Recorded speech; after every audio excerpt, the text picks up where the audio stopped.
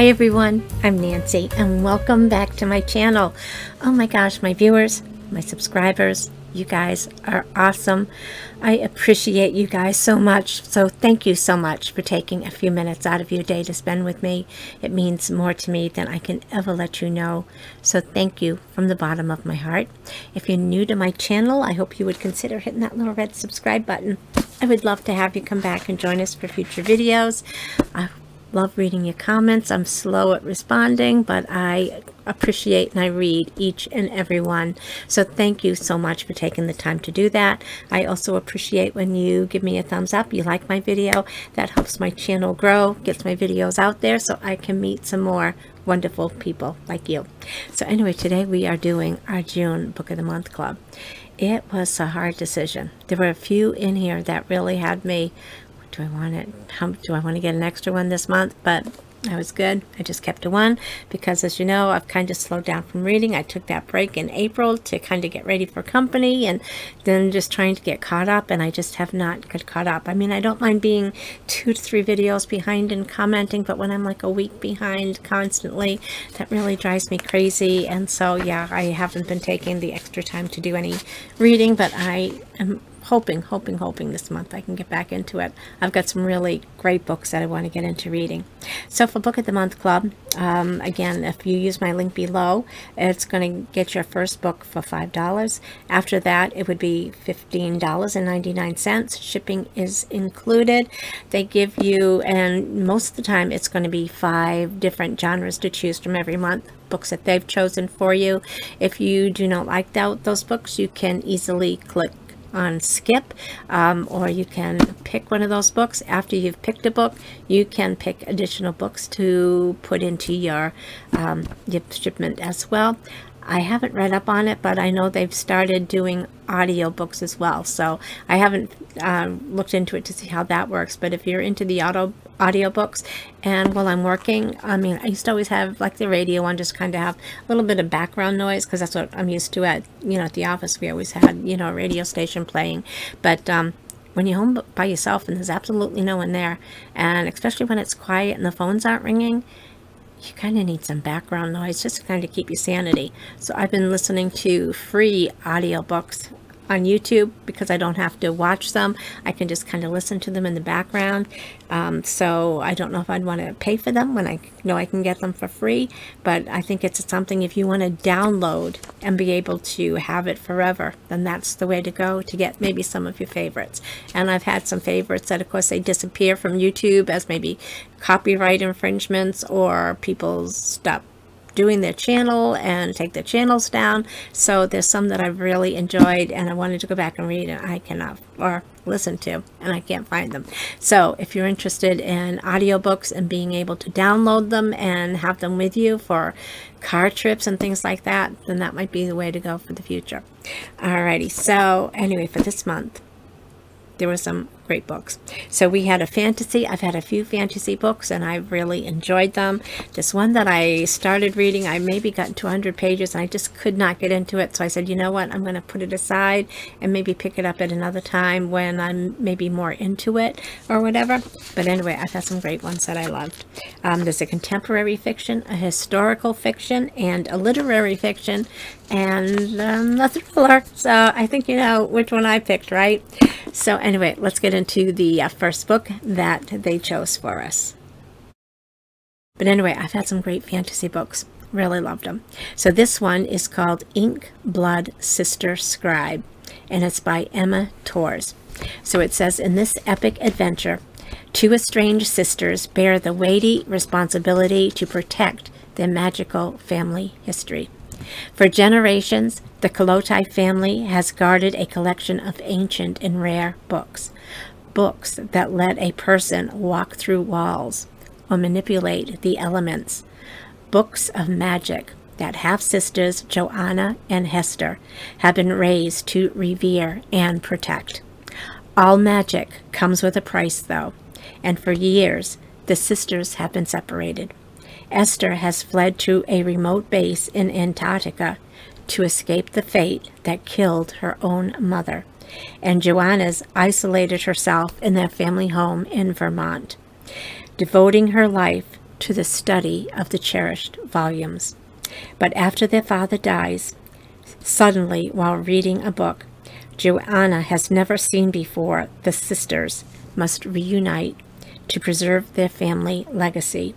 In the process, they'll uncover a world of magic far bigger and more dangerous than they ever imagined, and all the secrets their parents kept hidden, secrets that span centuries, continents, and even other libraries.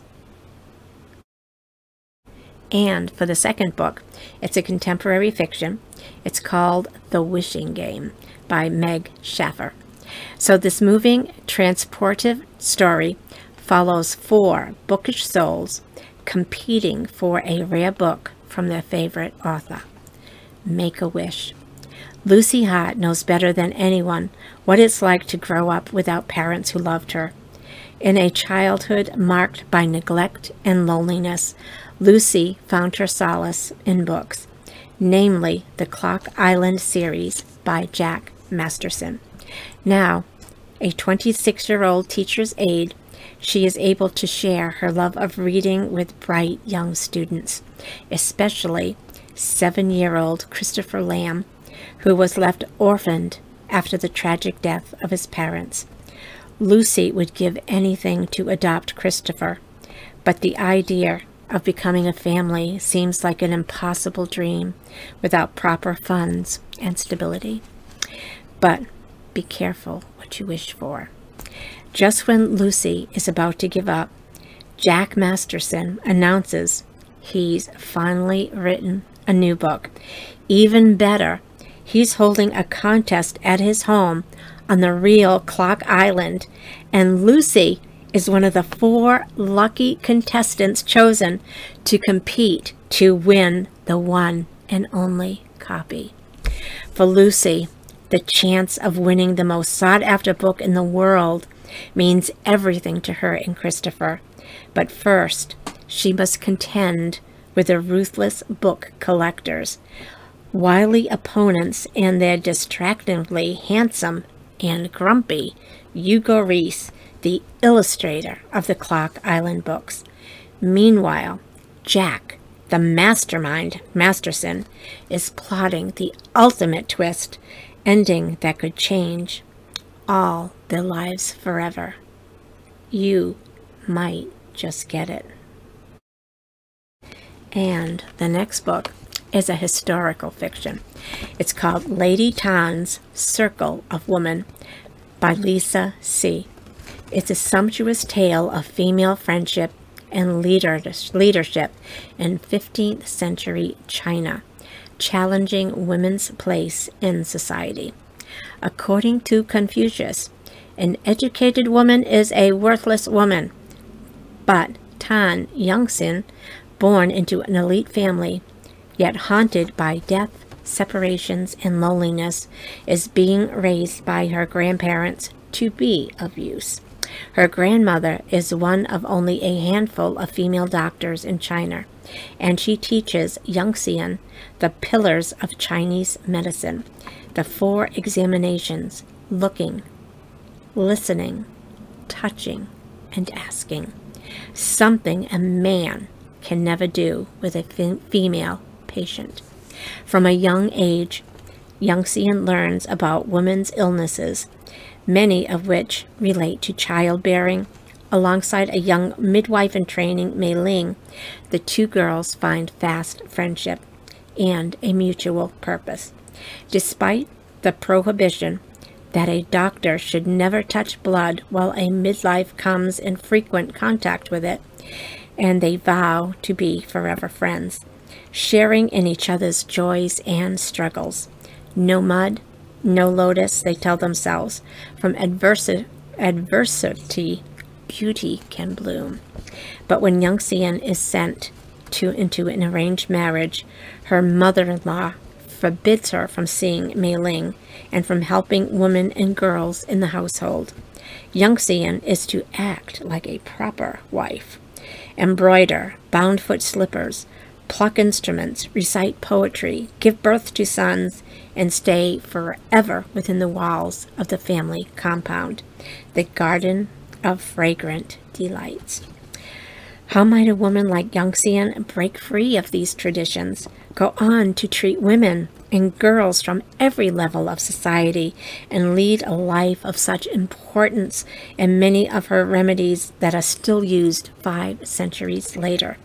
How might the power of friendship support or complicate these efforts? Lady Tan's Circle of Women is a captivating story of women helping other women. It also is a triumphant reimagining of the life of a woman who was remarkable in the Ming Dynasty and would be considered remarkable today. And our next book is also a fiction. This one is a literary fiction called Banyan Mood by Tao Tai.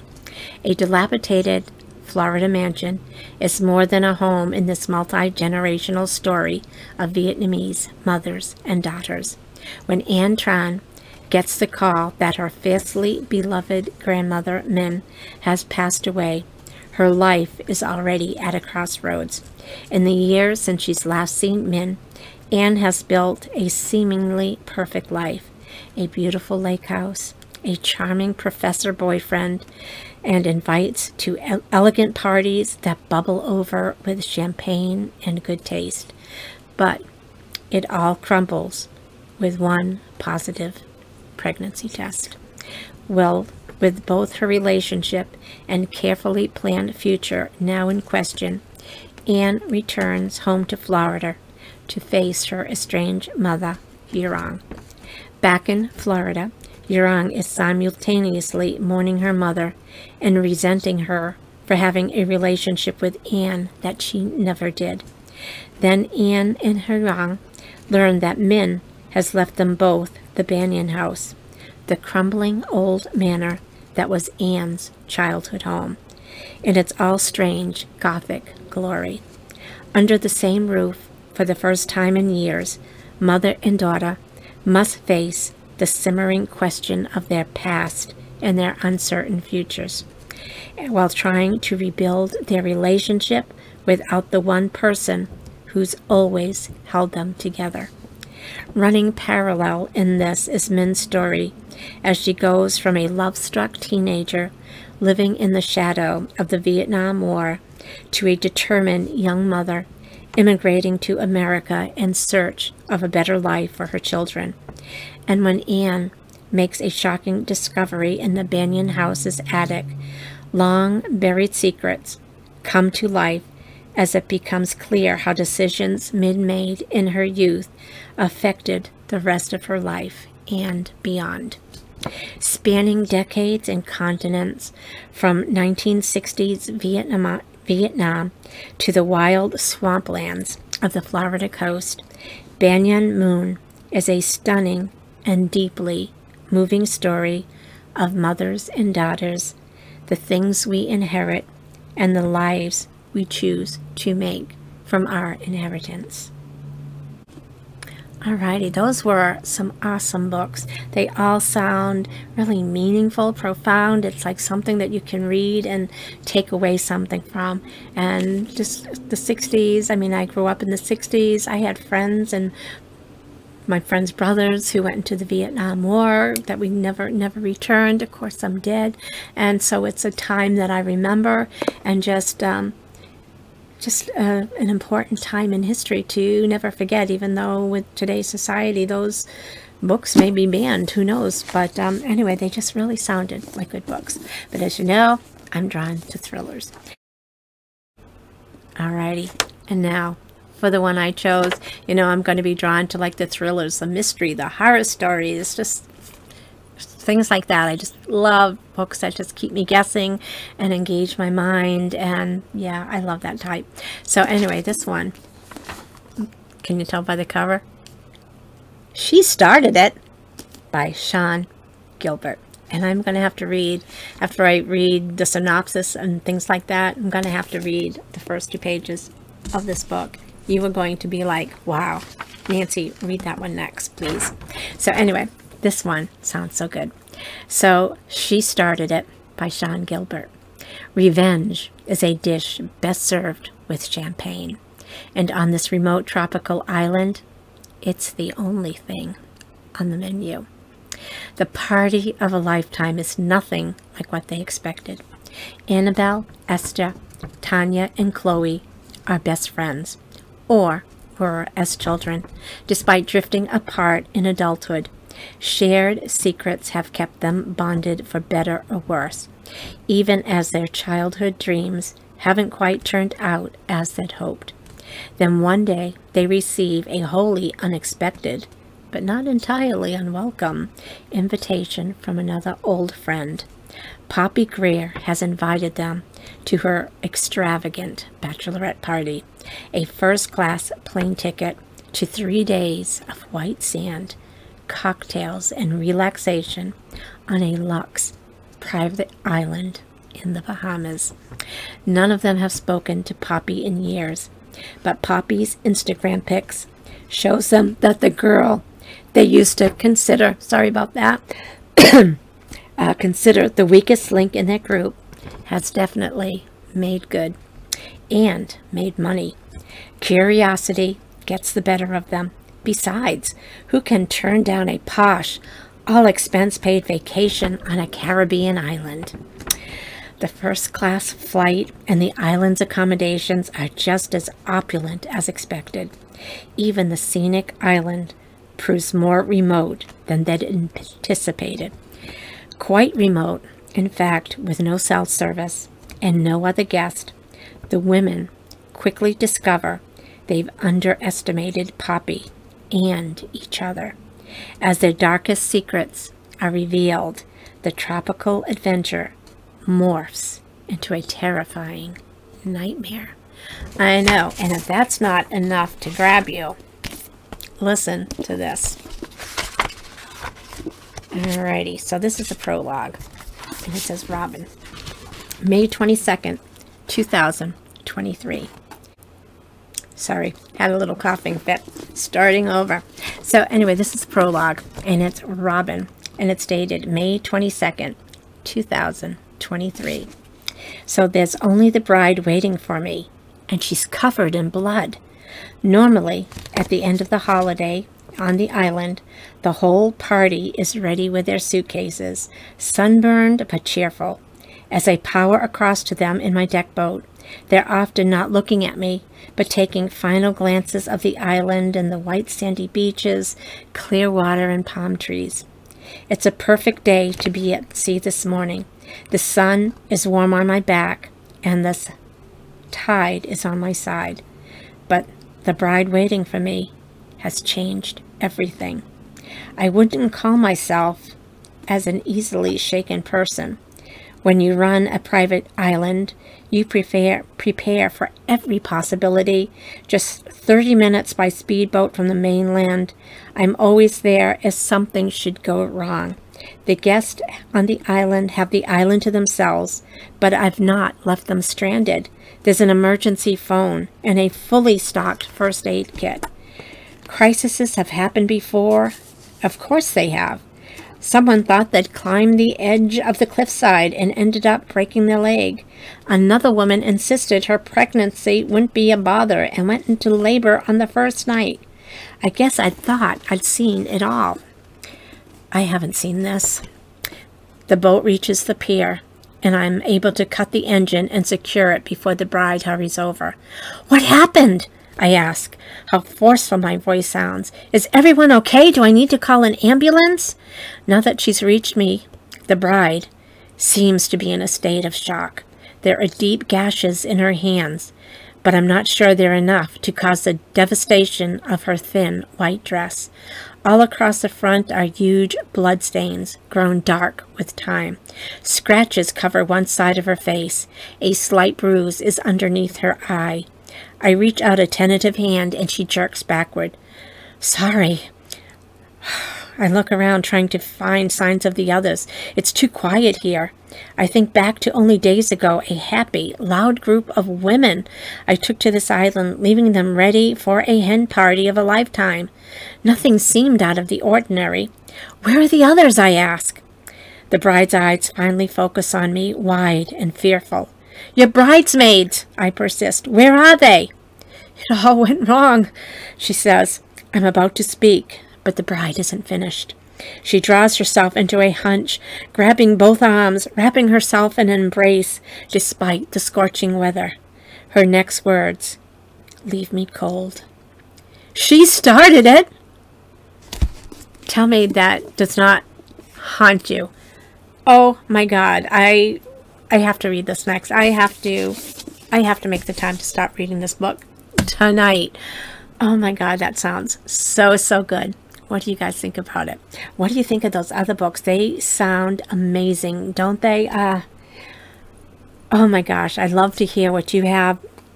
Well, not what you have. I'd love to hear what you purchased this month, and if you've already started reading yours, how the books are.